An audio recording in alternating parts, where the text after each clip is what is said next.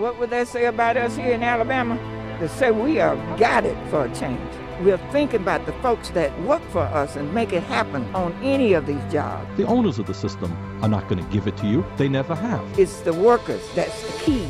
Every benefit, including the minimum wage, which is much too low, has been earned by the sweat and blood of workers during the Depression period to get the little that they have today. Most importantly, what we have got to do is reverse the trend by which it is harder and harder for workers to come together to form a union. In the case of Amazon, let's be clear. You're dealing with an enormously profitable corporation owned by the wealthiest guy in America, Jeff Bezos. They can afford to pay their workers living wages and provide decent benefits. Power rests with people who are organized and are willing to stand up and fight for their rights. You have the right to have dignity, you have the right to have decent health care, decent housing, if you get together and if you organize. And if the folks in Bessemer can do that, it will be a shot heard around the world, and I think give a lot of encouragement to other workers who would like to join unions. All of these big businesses, they come together and they form unions. But if the people who have money are able to come together, why is it that working people, low-income people,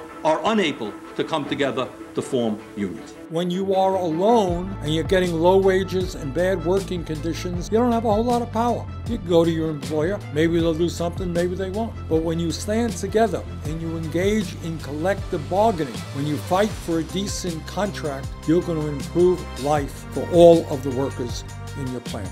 So I just want to thank you. I know it's not easy. I know that Amazon is putting a lot of pressure on you to vote against the union. But I hope that you guys stand together, do the right thing. And the message will go out that if workers can prevail in forming a union and increasing their wages and benefits in Alabama, it can be done all over this country. If you do decide to form a union, if that is your decision, I will be there.